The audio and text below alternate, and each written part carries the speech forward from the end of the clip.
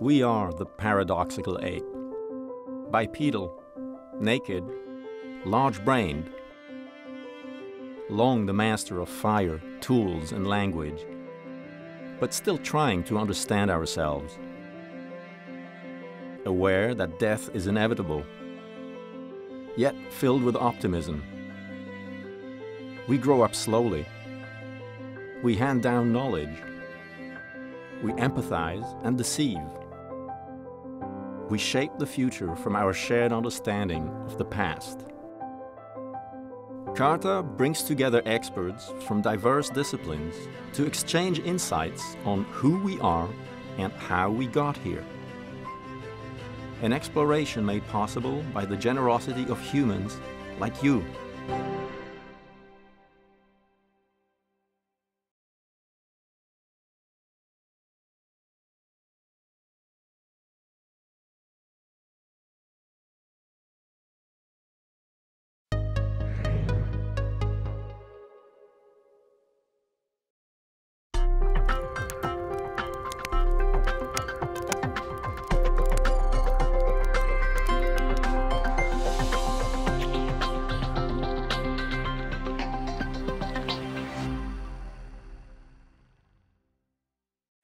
Dr. Boyd came to us all the way from New Zealand to be here today. And we really, as we were thinking about this symposium, we could think of nobody better really than to lead off the symposium. He's thought and written extensively about storytelling in the context of philosophy, art, literature, even comics. In fact, this morning he sent around a little paper of his that I hadn't seen, in which he really seems to capture the entire animal-human relationship by examining one comic strip. So he's going to begin by helping ground our discussion of what a story is and why humans tell stories. So let's welcome Dr. Boyd.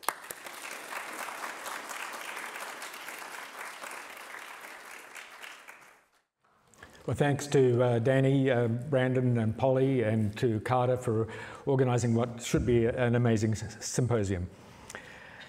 It's an honour to be here. I'm an English professor, and I get by in this profession, but there's much I don't like about it. One of the things I dislike most is that our field tends to focus on stories, yet virtually no one in English or anywhere in literary studies asks why we're a storytelling species, or what difference that makes to us, or how we understand stories so well.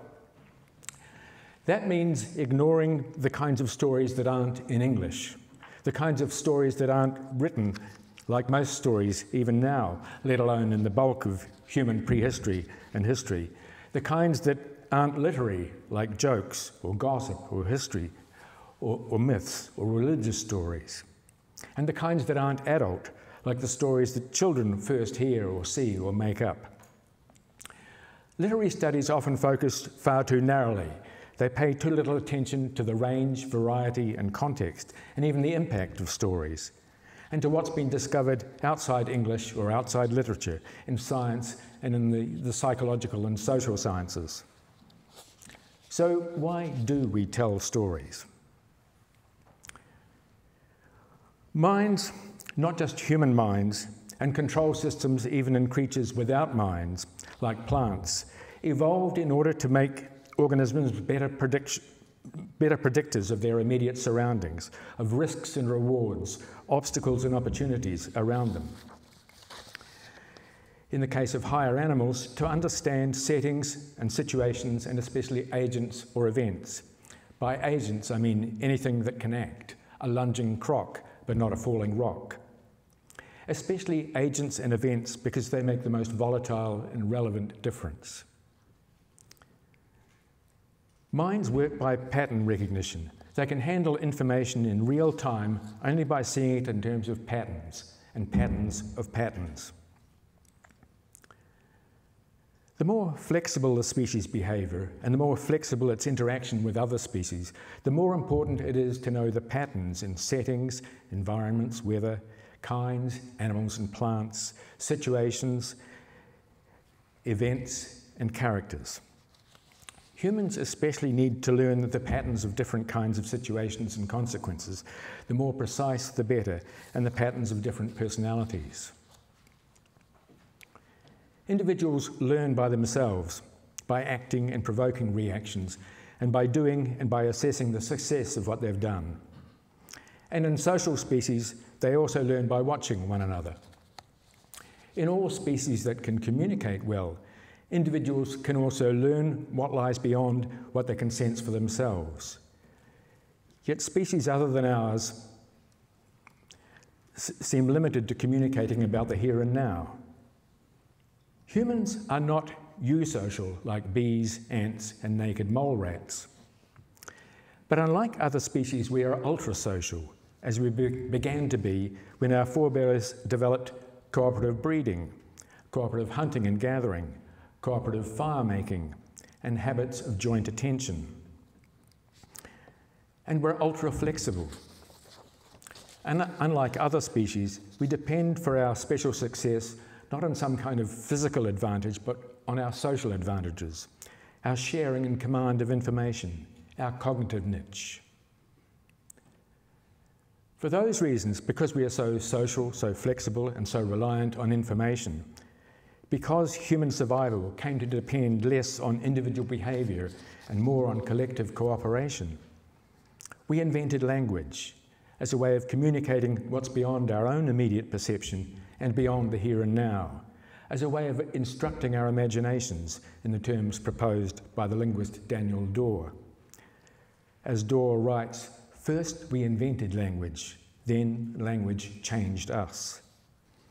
And not least because there's a positive feedback loop connecting our ultrasociality and our ultra-flexibility and language. We almost certainly invented language out of mimetic proto-language, pointing, gestures, miming, facial expression, and vocal sound. A great leap forward from earlier primate arm waving and vocal cries, but at the same time likely to have been rife with repetitions and ambiguities and approximations and obscurities. Through language, we gradually learned to instruct the imaginations of others in precise ways beyond the here and now. What happened yesterday or last year, or to Jack but not to Jill, or what might happen tomorrow or next season. Because language made such a difference, we invented new ways of extending it, new words and meanings, new syntax such as new tenses, and new ways of reducing error, misconstructions, misarticulations. And as we invented, we also evolved capacities for rapider and richer production and comprehension of language. This meant that we could learn more and more about individual others and about human nature through language, through narrative, as well as through our individual observation. As the primatologist Frans de Waal shows, direct individual observation of others' behaviour already reaches complex levels in chimpanzees and bonobos, but we humans can go well beyond that. We're eager to acquire and share knowledge, especially social knowledge, as the most volatile and therefore the most likely not to be already known by others, and the most relevant and likely to be valued. We're eager for gossip, both as listeners and as gossipers who have valuable social knowledge to impart. Not that sometimes we're not also strategically eager to conceal information. Through true stories, we can learn more about particular individuals we might interact with in social positions, and about unusual situations and events and personalities. And this better knowledge of other individuals and of the range of behaviours and characters, desires and intentions, predicaments and solutions, and norms and transgressions helps us know what it can be to be human, what risks we may face, what options we may have, so that we can cooperate and compete better through understanding one another more fully as individuals, in societies, and as a species. And just as we invented language and then language changed us, so we invented narrative and narrative changed us.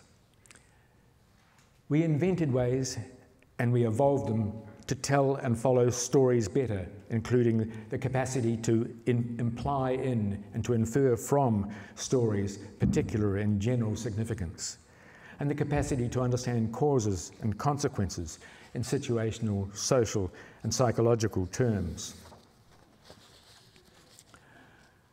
Although we can learn so much about the range of human character and action from true stories, what we can learn that way is restricted to what others happen to have observed and happen to communicate according to their sense of listeners' interest. Of course, we learn not just by observing, but even more by doing, by trial and error. And we learn especially by play, by pushing species-typical behaviour to extremes, so that we can master even them, so that in situations of urgency, we can react more expertly and appropriately. By exuberantly exaggerating actions and reactions like chasing or cavorting, tilting themselves off balance and recuperating, creatures learn in times of low stress to increase their facility and range of operations needed in their species in times of high stress or urgency. That has such advantages that in species after species, in fact in every species where it's been looked for, from octopi to orangutans, evolution has made play compulsive, irresistible, inviting, engaging, fun. In the human case, as children we engage not only in physical play, but from early on in pretend play, including soon through social play, through role play. And through social play and play fighting, cops and robbers, for instance, or team sports, we learn about cooperation and competition, dominance and sharing, resilience and persistence. But we also learn not just by action and observation and play. We learn still faster about human possibilities and predicaments through language, through true stories, and through fiction, through narrative as play, through invented stories, untrue stories, not designed to deceive, but to be enjoyed. In fiction, as in play, events can be exuberantly exaggerated, larger than life, thrown off balance, and yet often recover a new kind of balance. Exuberant as in hero or superhero stories or action films, or exaggerated in characters, or in changes of fortune, from heights to depths in tragedy, from impossible complications to satisfying resolutions in comedy, from horrific obstacles to triumph. Fictional stories can be specifically designed to attract and hold attention, and to impart the rewards of imaginative stimulation and emotional engagement and discovery. And learning correlates with attention and engagement. Like other forms of play, fictions have evolved to be compulsive and emotionally self-rewarding for humans. First, because they give us the pleasure of engagement with others, even if with unreal others. The default response of enjoying social engagement is there. We're often in some sense allied with some, perhaps many, of the participants in a story. Second, because fictions expand and populate our imaginations, so that we can imagine for hours in a focused way offline. We can understand one another better, offline, away from the here and now, in a manner that we find very difficult in other domains. And third, because we learn so much from stories. With this expanded sense of the range of human possibilities and predicaments and personalities, we can understand one another better and more quickly, which helps with both cooperation and competition. Fictions reward the best storytellers with prestige, a human form of social status aside from physical or social dominance. As is confirmed in a recent study in the AGTA, a foraging people in the Philippines, where people prefer as associates in the small groups that they form, the best storytellers even over the best foragers. Stories are both naturally and culturally selected to be about what matters for a particular way of life, a particular society. Like the Australian Aboriginal topological myths that explain and imprint particular features of the local landscape in the minds of its inhabitants. Stories in general are also more often pro-social than antisocial, and if they're focused on the antisocial, they tend to show the costs more vividly than the rewards. They can embody and enact and articulate and impart local values. And especially in small-scale societies with a small repertoire of common fictions, they solve what economists call the problem of common knowledge. I'll do something only if you will, and vice versa. But how do I know you will? And how do I know that you know that I will? By making us feel that we share these values and react in much the same way.